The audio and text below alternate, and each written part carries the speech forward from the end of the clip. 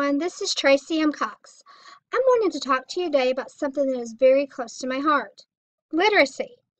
I looked around and saw a need to promote literacy in my own community, and I stepped forward. This year will be my 5th annual Books, Love, and Taters Book Festival.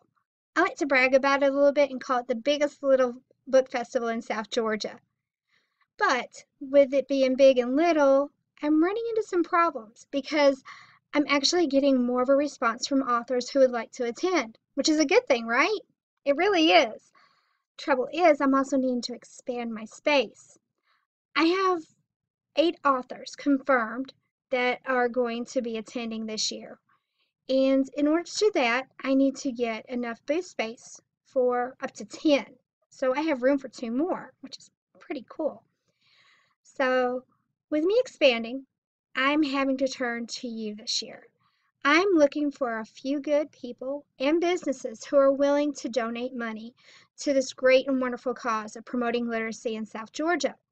And I'm here today to show you how to do this. First thing you need to do is go to my website. And here it is. This is the Books, Love, and Taters Book Festival website. Once there, go to our sponsorship page. And you can read about why I do this and what I'm going to be doing with the money. You'll have to scroll all the way down and you'll notice right here I have PayPal links.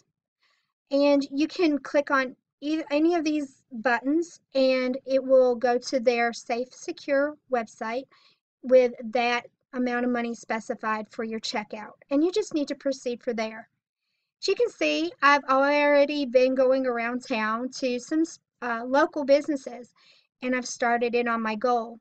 This year, my goal is $500. That's what I'll need to rent 3 booth spaces, buy 1 more new pop-up tent, which will give me a total of 2, and also rent tables and chairs for us to be able to sit and sign books. If you are able to donate, you can let me know if you would like your name listed.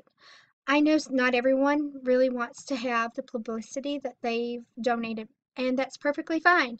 I can put anonymous and people can just guess who you could be. You will be my sweet tater.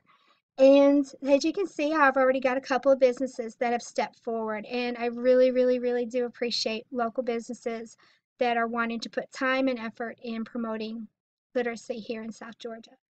So if you have any questions or thoughts, you can put them in the comments.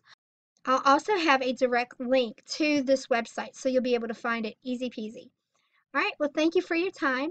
If you're not able to donate, it's okay. If you could share this post so other people can see it, and maybe they'll be able to, or if they can't, maybe they can share, because word of mouth is so awesome, and you guys are the best. Thanks for your time, and if you're local, make sure you come out and see us, all right? Talk to you later. Bye.